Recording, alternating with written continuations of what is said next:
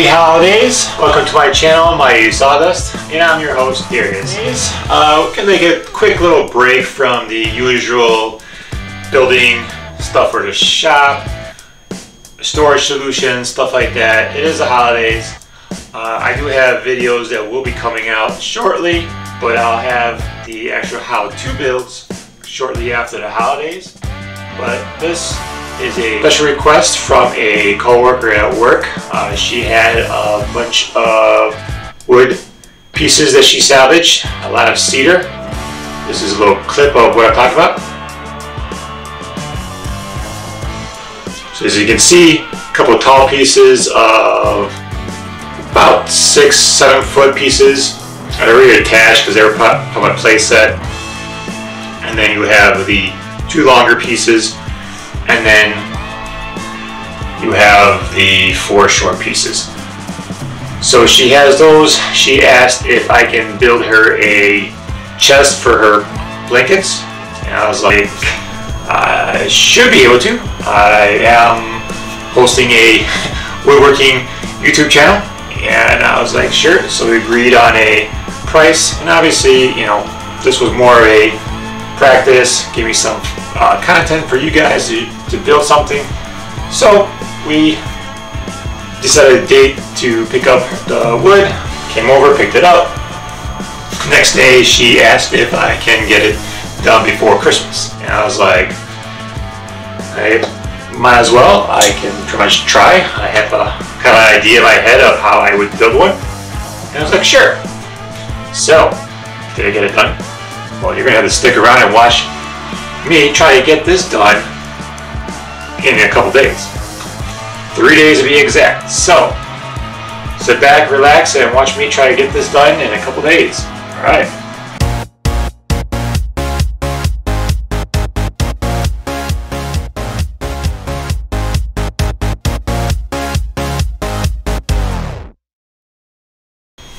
Alright, so here we go. This is the beginning of me trying to figure out how to get this thing built. So let's roll the footage of me getting this blanket chest vision onto a whiteboard, and we'll go from there.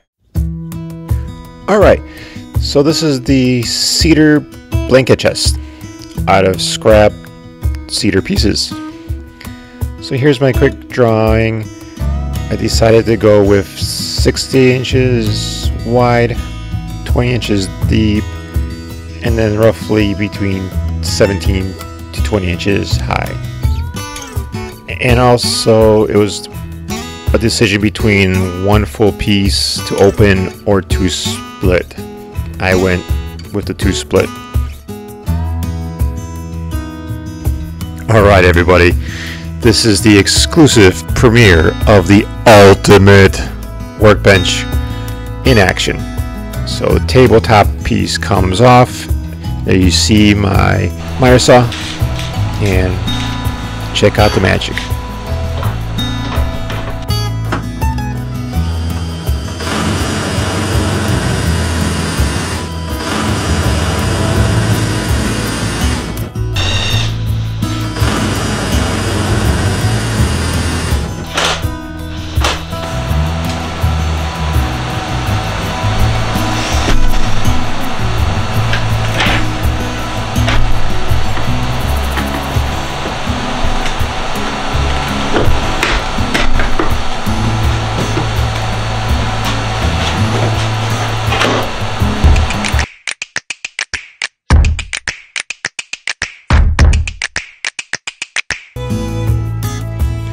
So the fun part begins.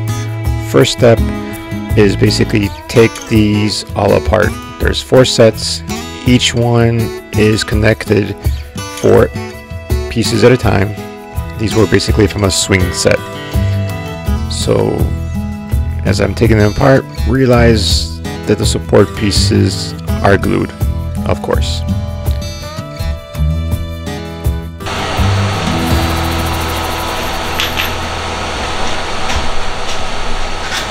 It was definitely some good glue, because it took a while to get some of these pieces actually disattached. But I figured it out. It got a little good swing to it and just kept going.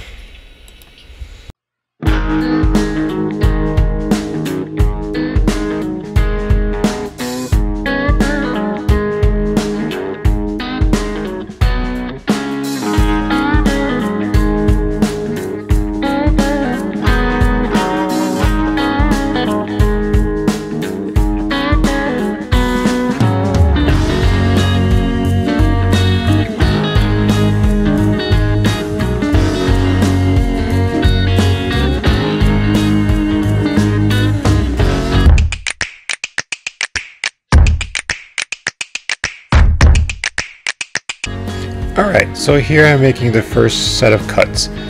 I'm getting the long pieces cut down first at 60 inches. I'm going to cut about 2 of them at a time, or 3, I don't remember exactly how many I did. But that way I'll take the top one off, attach a couple more, get them clamped up so they don't move around. This way I'm using the top one as like a stop block to speed up the process, instead of getting each batch attached together and then making the cuts. Here I just put one on top, there you go, cut, put another one on top, cut, and you're good to go. It's all about being as productive as possible, along as being accurate also.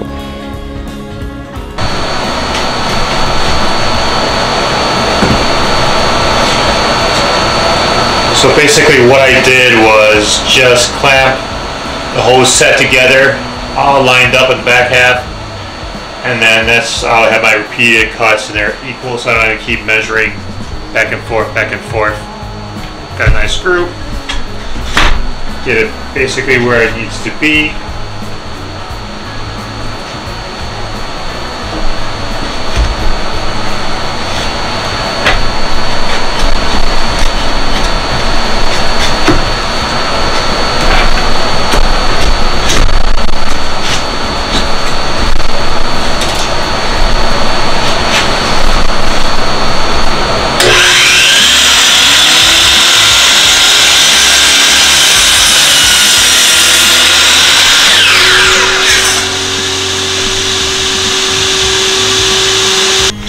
Guess what time it is? Every woodworker's favorite thing to do. What is it? Any guesses? You in the back? You? Building? No, that's a given.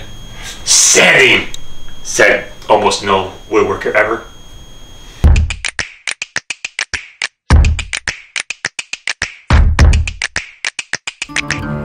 Okay, maybe for some, sanding's actually relaxing, which it can be, which I did. I was in the groove, had some good music playing, and I was just kind of going with the flow. It was kind of relaxing. You kind of zone out of any thoughts you had. You're just focusing on the sanding.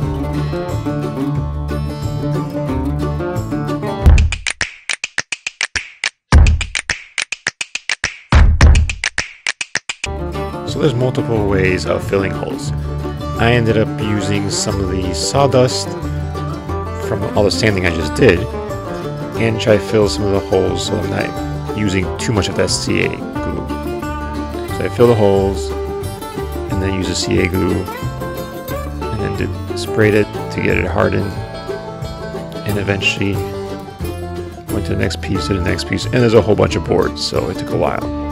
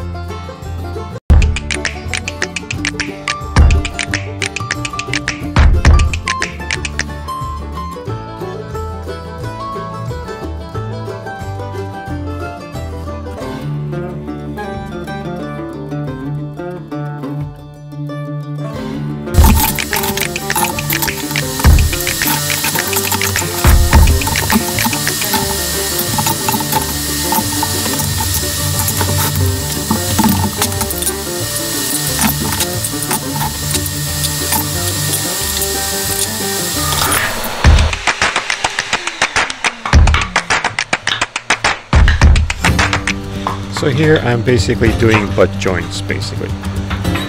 And you can make these longer if you're following along at home. And you could have it basically raised up a little bit. But I'm going to have it pretty close to being flush to the ground. Gotta get the trusty old clamp back there. Get it pretty much aligned. And definitely use your speed square to make sure you're dead on straight, 90 degrees. Clamp it back down.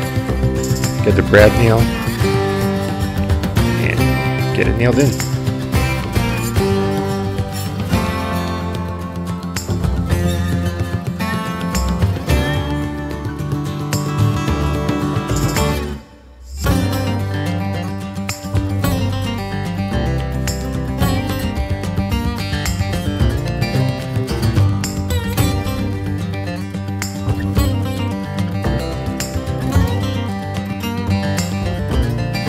You could definitely use glue first and then use a brad nailer to get it all attached, but this is more still like a decorative section of it. I do have reinforcement later and everything gets basically attached there, and glue will be used attaching the other pieces of the wall together, so I figured here be a little bit quicker and still be sturdy enough.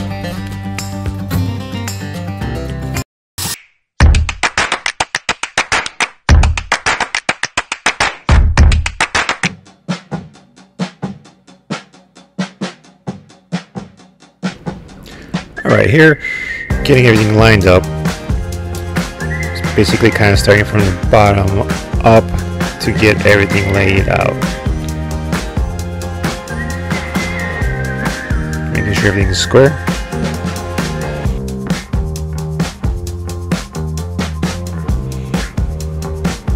And then basically here is where I'm using the glue to get everything secured along with the brad nail.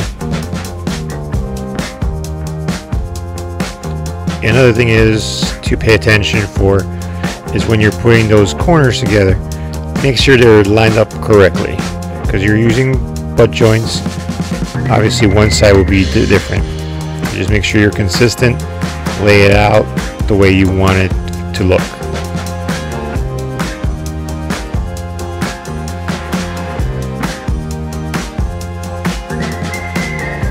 Yeah, definitely using the brad nail makes it a little bit quicker. While the glue dries, you have everything pretty much secure. Wipe the excess glue.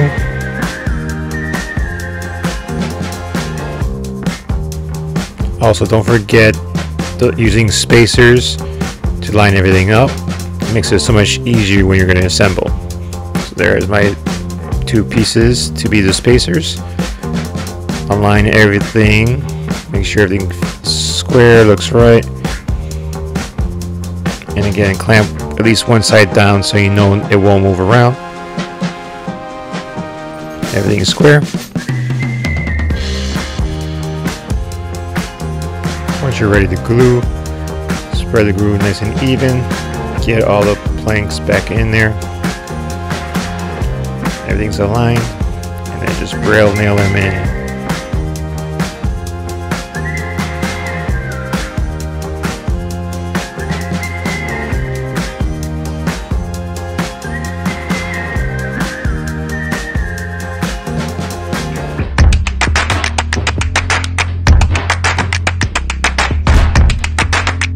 Yeah, definitely pay attention to how many nails you used. So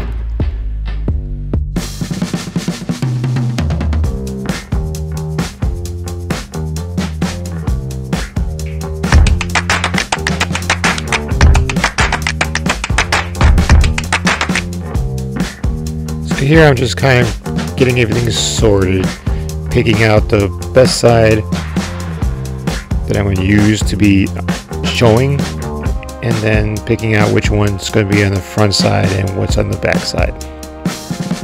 And now it's basically getting everything assembled. Scrap a little piece to get it lifted up to represent the very bottom piece. And then again, start from the bottom and work your way up. Do one side. Everything should be pretty much flush and even as you check to make sure everything was square earlier, you're just sliding in the bigger pieces. And again, for safety measure, check to make sure it's still square. It is. Just clamp the top one, kind of make any adjustments.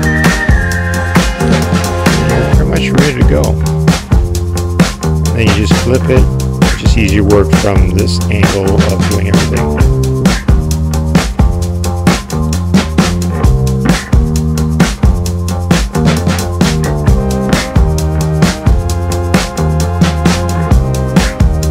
You're basically ready to start getting it glued. So lay the glue and just slide them into this place, wiping any excess. Just making cleanup is easier and you have less sanding and you won't see it. But you gotta just do another quick test of it's square and tack it in with some brad nails. Now, table's back on the other side, and now as we do this last wall. And again, spread the glue, and then just slide it from the top to the bottom, each plank. Once that's in place, just use the brad nail and tack it in, and you should be good to go to the next step.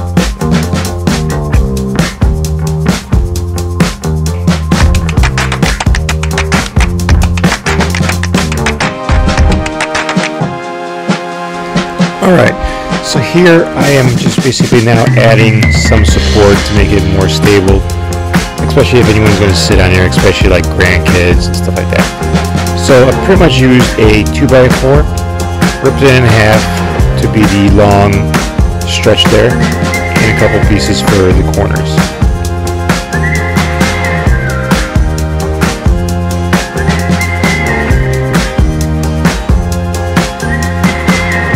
So a quick update, as you can see, I had the box. I added a little bit of some more support. Didn't record it. It was just basically just getting some 2x4s, cut them in half, just to have some bit of a base around and get a little bit more support, sturdiness, especially when the top goes on there and there's more support. Then I started getting a little creative. There's going to be a centerpiece. So instead of getting a 2x4, it's going to look kind of tacky when everything else is cedar. I already have the frame. It's going to be pretty much covered, as you will see with what my plan is on the top. So I took the 2x4. So it's going to have some more support in the center. If any grandkids, little kids sit on this chest, they'll support their weight. So what I did, cut it up to fit the support and support this up so it won't sag down. Also, to get support in the center, instead of having a 2x4 here, cut the little notch that will fit the cedar that I cut to the length I need, and the little 2 grooves using my sled on the table saw, and then basically it'll just slide right in here once I place this under there, and then pretty much the support in the middle. And then I'll have the 2 chests, or the chest being able to open either side instead of all at once. Figure give the option of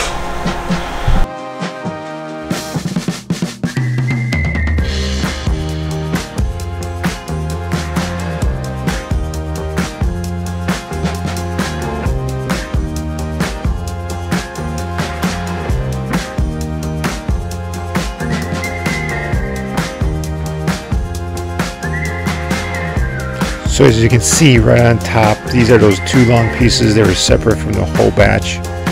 These happen to be a little bit wider, which was perfect because that shrunk that gap in the middle. So instead of being forced to make 6 rows of planks, I can now just use the 4, just like the original way they were set up.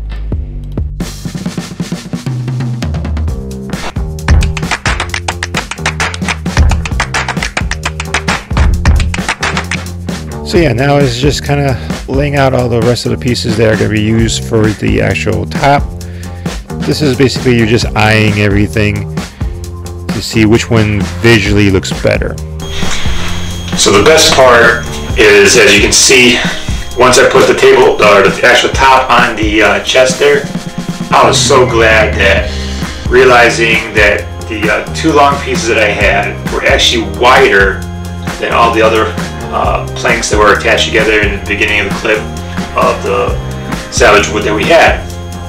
So when I put that on the actual top on the edges there, once I kind of put the four pieces, because originally when I looked at it, you know, having some kind of backing on there, looked like I needed to have about 6 of those pieces, which means I would have to break another set apart and attach them and then try to figure it out how to get them reinforced together. Obviously the easiest way was just continue having the 4 connected, because I had the pieces that obviously came with them. Having to add 2 more, obviously I had to break it apart and try to reattach those to that. But luckily, once I realized that those were actually a little bit wider, put those on the edges, put the 4 in between, kind of spaced them out, just using the spare scrap wood I had. I happen to have a 1/4 inch thick plywood. I don't even remember where I had that piece from, but got that spaced out, came out right. And what's happening now is I'm just kind of making some marks so I can reference them once I put that piece that connected all 4 planks together. I can actually just get it all screwed in together and have one big piece that will just slide in.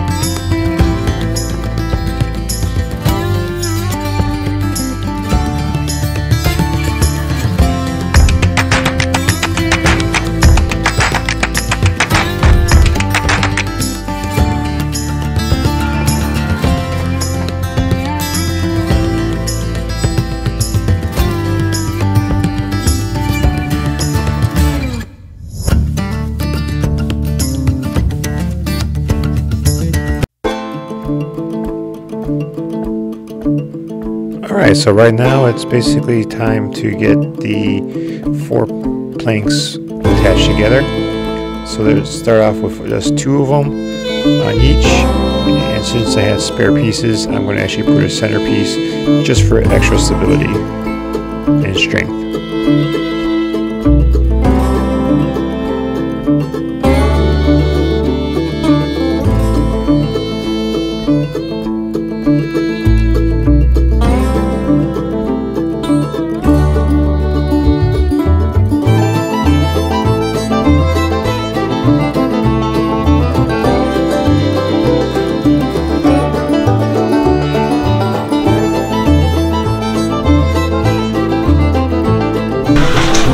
So we're at the final stretch of this last minute build here.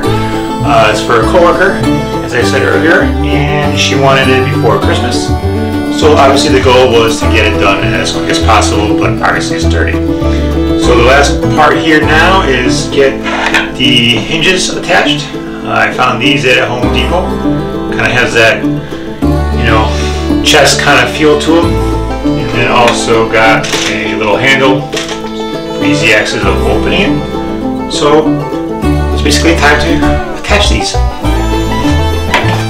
I'm going to use the little 1/4 inch leftover scrap plywood that I had that actually spaced out each little cedar plank here, and it pretty much looks like be enough to space the back so it's even on both sides, so the center will not be rubbing against each other.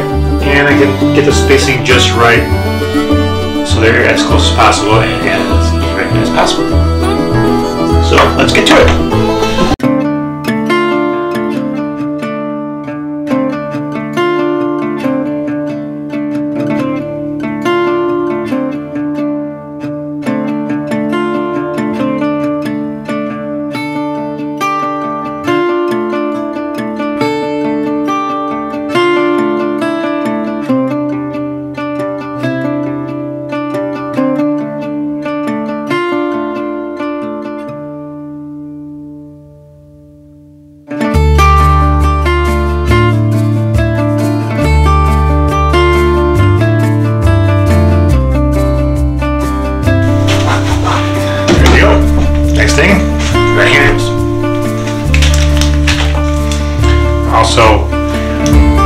little look. Also at Home Depot, pretty much in the same section. You get the hinges and then your little handles right next to each other. And they actually match the little designs. I don't know if you can see the detail, but kind of has that feel of, like, you know, old school chest. So I think she'll like it, and time to get these installed. Finding the current hinges with a little handle, I asked if she wanted me to cut out a little groove for being able to lift it up or do a handle.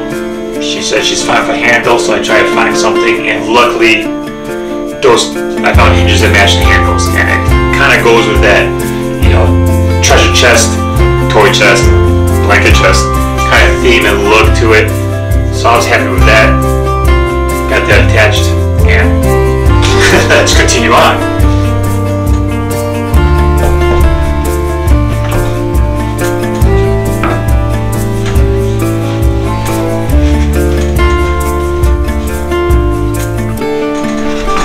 That's pretty much it.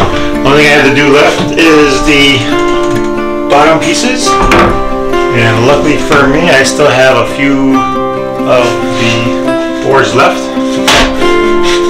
Got two that are already sanded down, ready to get installed. Two more pieces here left. And once I'll measure it out, see how many cuts I have to make, and then it looks like I'll be done. Alright, so it's about 2 days before Christmas, and I am done. Only thing to do now is figure out how I'm going to get this chest over there. Don't really have much help right now. Funny thing is, I even see how much this thing weighs. But it is cedar, and I've been moving it around this table. Should be fine, right? Let's find out.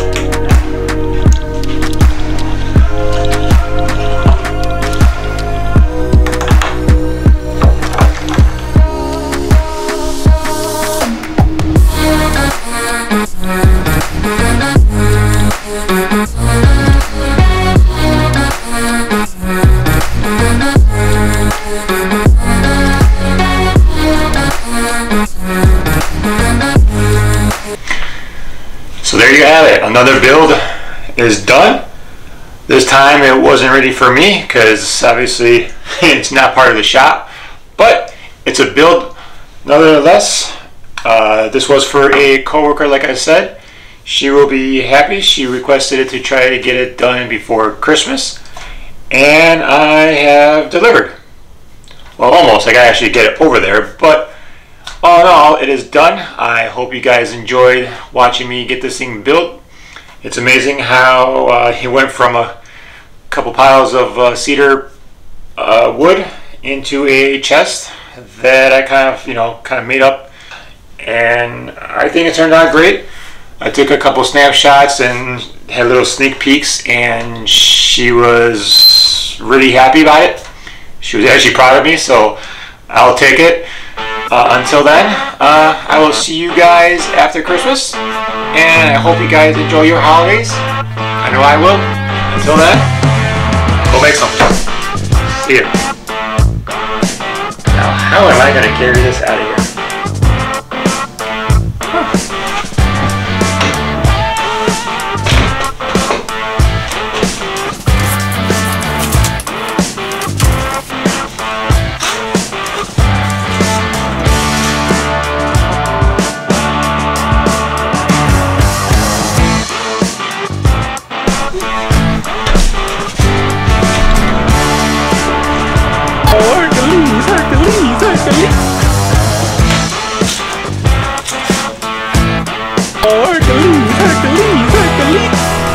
So there you have it. I managed to get it out of here. It's pretty light. Thank goodness for that, because I'll be pretty much the one carrying it over there. So until then, see ya. And I want to definitely welcome all the recent newcomers to the channel. Thank you for subscribing. Make sure you hit that bell and hit the like, add your comments, and I will see you on the next video. Happy holidays, everybody.